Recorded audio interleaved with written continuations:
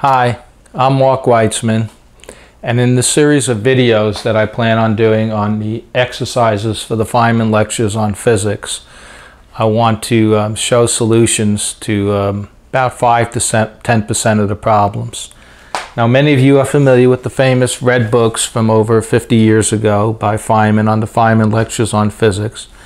And as many of you might be aware, I was staff for the MIT X quantum mechanics courses 804 to 806, and I've been CTAs on many other MOOCs on edX and elsewhere. And I always recommend people who need some more background in physics to read all 3 volumes of the Feynman lectures on physics. Interestingly enough, for a long time I had the exercises book which went with the lectures from the 60s. I never did the problems, but it's out of print now. And they used to have also some pamphlets from the 60s. And I had these and bought them, but I never actually did the problems.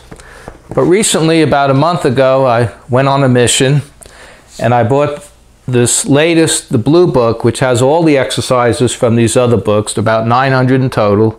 It's available, I got it for like $18 on Amazon, and now it's probably about $10.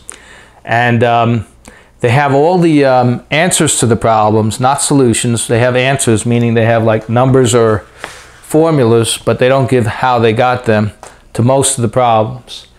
The problems themselves are about first-year physics level, maybe a little bit harder, but they're not puzzle-type problems, and they're not really that difficult, but they are really good if you want to review introductory physics. They're good to go through.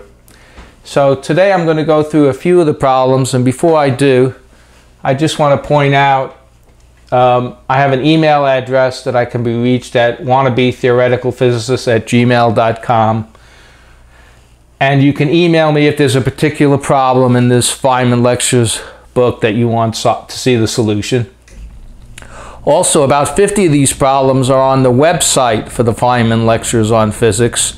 There's an exercise tab where they have like 50 problems that are in here and written solutions.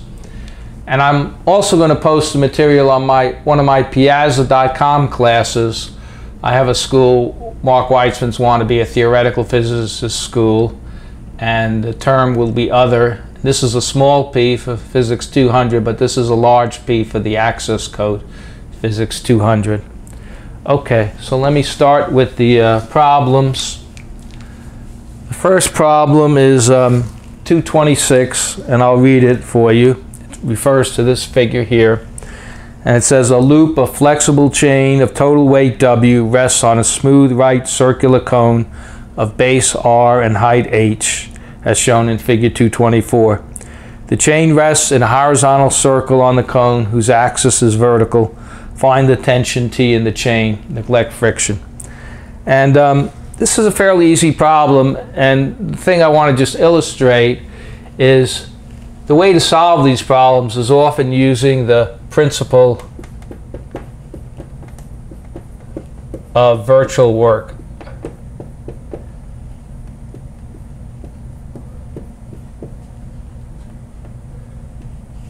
So it's often easier than trying to figure out the forces and everything. And so in this problem, if the chain were to lower, remember it says it's a flexible chain, so you could imagine stretching it and it would go lower. If it were to go down by an amount del x, we know that, first of all, the amount of work done, there's tension in the chain, so when it goes down, the chain becomes longer, and the amount of work done is just the force, which is the tension, times the distance, which is how much longer it became. So we can find out how much the circumference increases.